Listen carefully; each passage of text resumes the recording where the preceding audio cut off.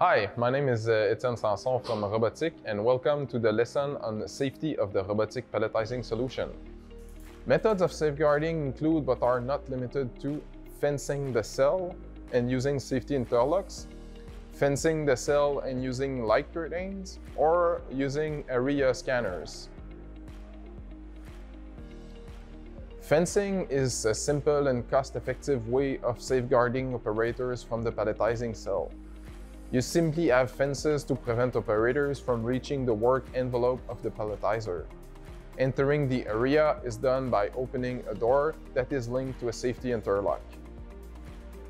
When the operator pulls the door, the safety interlock is triggered and the cell will stand still. Once the operator exits the cell, he needs to close the door and restart the cell with either a push button or directly on the robot interface if available outside the cell. This solution is simple but has some major downside.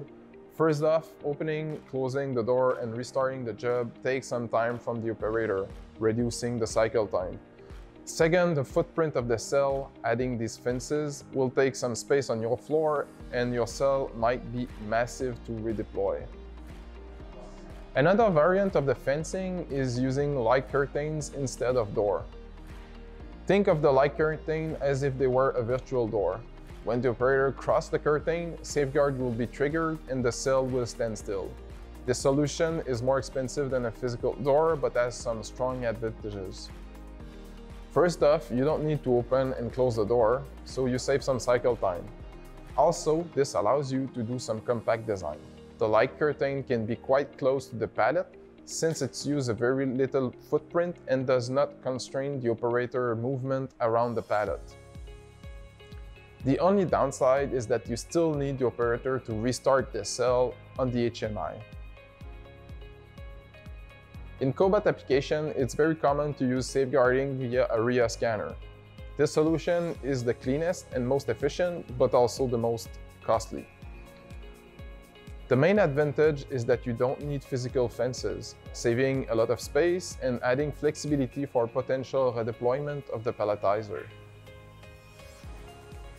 Also, the scanner will know if someone approaches, thus you can generally work by having different zones. These zones will be reprogrammable depending on your application. Such a solution will also automatically restart when the operator exits the safeguarding zone. No need to restart operation with an HMI. Most of the scanner will cover a specific angle, so make sure you cover the area you need to. You might require more than one scanner, or you might need some partial fencing to save some cost. Note that the safeguarding device and HMI device, like a start button, are not provided in the Robotiq solution. The Robotiq Palletizer solution supports any safeguarding device that can be inputted in the robot 24-volt safeguard input and the provided safety relay. If your safety device has an OSSD signal, commonly found on light curtain and safety scanners, it will need some conversion to a continuous 24-volt signal before being plugged into the robot and provided relay. Feel free to download the electric drawing below this lesson if you want to have more information on how to connect safety device on the Robotiq Palletizing solution. Also, don't hesitate to contact your local safety device supplier since they can help you with your project.